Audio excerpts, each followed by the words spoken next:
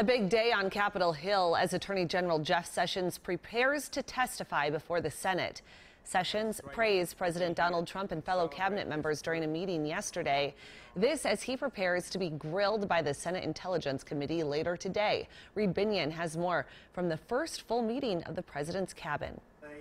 President Donald Trump holding a roundtable with his full cabinet, a chance for them to outline department activities in their first months on the job. And we're going to discuss our various reports. But as cameras rolled, the leaders spoke not about the specifics of governing. Instead, one after another, they heaped glowing praise on Trump, starting with Vice President Mike Pence. The greatest privilege of my life is to serve as Vice President to a president who's keeping his word to the American people. Cabinet secretaries offering similar kudos. I privileged to be here, deeply honored. I want to congratulate you on the men and women you placed around this table. Others, notably Defense Secretary James Mattis, pointedly focusing praise on those serving under them. It's an honor to represent the men and women of the Department of Defense.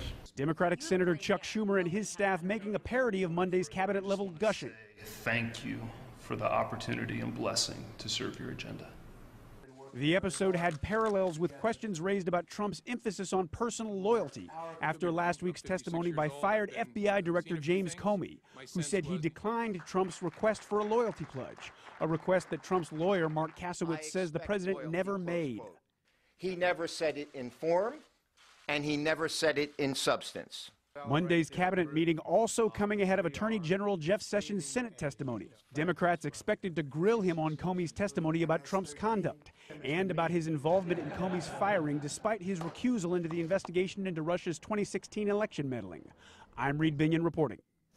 A friend of the president's says Trump is considering firing Robert Mueller, who's leading the special investigation into Russian meddling. A senior White House official didn't deny it, but insists that the friend did not speak to the president.